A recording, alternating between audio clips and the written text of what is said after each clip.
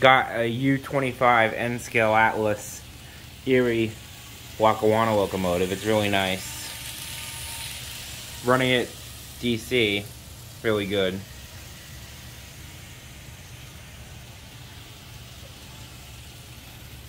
These engines work really well. Sometimes they may not run well. You need cleaning though, but I cleaned them. I am gonna clean the tracks, and I am gonna run the trains more down here. And I'm gonna be building a new layout here, so we'll talk about that very soon. This will be a new process. New building series for N scale.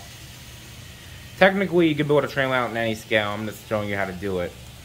I'm doing an N scale one because when I get my own place in probably the next few years, if I ever get my own place, I probably can't take the O scale trains with me, so I might have to put them in the storage.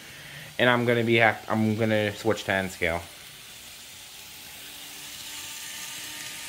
Erie Lackawanna is one of my favorite railroads. It's like in my top 10.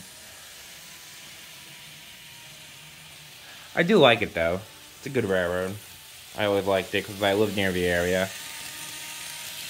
It's a good engine. If you're looking for a good Atlas engine, that engine I got for like $65. You can get N-scale engines really cheap nowadays, especially older ones. They're easy to get at train shows, eBay, trains.